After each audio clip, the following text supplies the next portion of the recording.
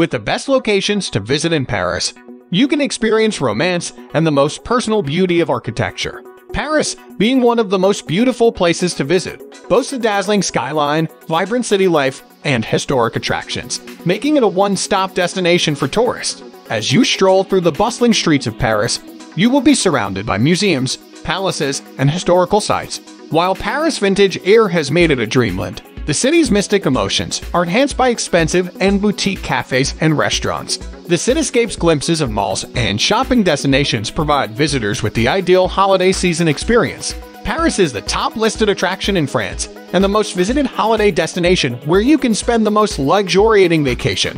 Let's see best places to visit in Paris. Number 1. Eiffel Tower. The Eiffel Tower is one of the most famous landmarks in the world, not just in Paris. The Iron Tower is a marvel of engineering as well as a powerful emblem of the City of Lights. It is a must-see attraction for any tourist to Paris. The issue is that everyone else wants to see the Eiffel Tower as well. The Eiffel Tower is the world's most visited paid monument, with an average of 25,000 visitors every day. New security procedures may cause the visiting process to take even longer.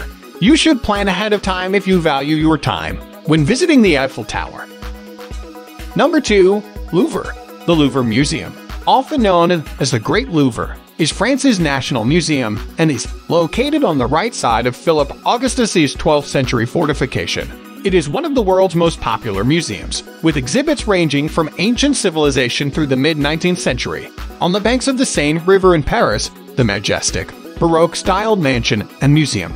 It is one of France's and Europe's most popular tourist destinations. Egyptian antiquities, ancient Greek and Roman sculptures, crown jewels, old master paintings, and treasures from French aristocrats are among the items in the Louvre's collection. It has artifacts dating from the 6th century BC to the 19th century AD. At any given time, the museum has around 35,000 works on exhibit. Number 3. Notre Dame Cathedral. One of Paris' most enduring symbols. Notre Dame de Paris, also known as Notre Dame, is a Roman Catholic cathedral on the Ile de la Cite's eastern part. It is widely regarded as one of France's and Europe's greatest examples of French Gothic architecture. With its entrances flanked by as many sculptures and gargoyles that grace the ceiling, this cathedral, begun in 1163 and completed in 1345, is a marvel to behold.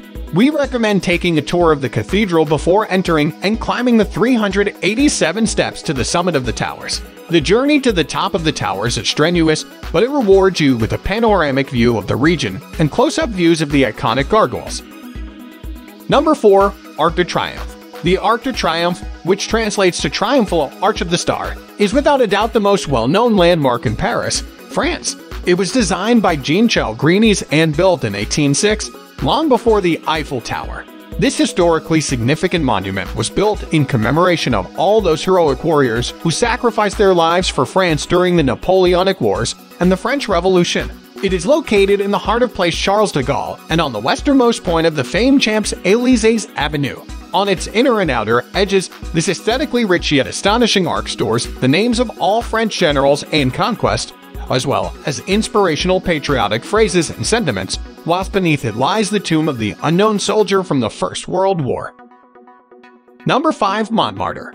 Montmartre is full of delights, with its cobblestone streets, artisans, bistros, and the beautiful Basilica. Montmartre is one of the most famous Parisian districts, situated on the summit of a small hill in the 18th arrondissement. The area has changed from its traditional village ambience of the 19th and 20th centuries, which drew so many artists.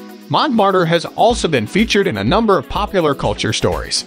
It is the City of Light's highest point. Montmartre is a cultural, artistic, and musical melting pot. As a tourist, the greatest thing to do is wander through the streets and visit the museums, art galleries, and other cultural hotspots. From the summit of Sacré-Cœur, the city's most famous landmark and a masterpiece of grandeur and grace, you can get a fantastic perspective of the city. Number 6. Palais Garnier. The Palais Garnier, or Palais Garnier, is one of Paris' most well-known and spectacular landmarks. It represents the Second Empire's luxury. The current construction of the Palais Garnier, which was commissioned by Napoleon Roman III in 1861, is nothing short of a magnificent architectural marvel. As soon as you enter, you will notice a large chandelier suspended from the Opera Garnier ceiling, weighing 7 tons of solid bronze. The entire Garnier Opera is a great work of classicism and quirkiness. The main facade was designed to look like a stage set, with stone columns and arcades. It was totally dedicated to the lyric piece of art. Exquisite statues, carvings, and sculptures decorate every inch of this magnificent structure. The sumptuous bleeding red and golden seating area in the theater is a sight to behold. The auditorium stage is large enough to host 450-plus artists at once. Number 7. Place de la Concorde. If you're on a tour of Paris and don't stop by the Place de la Concorde, you're missing out. The Place de la Concorde is one of Paris' most popular public squares.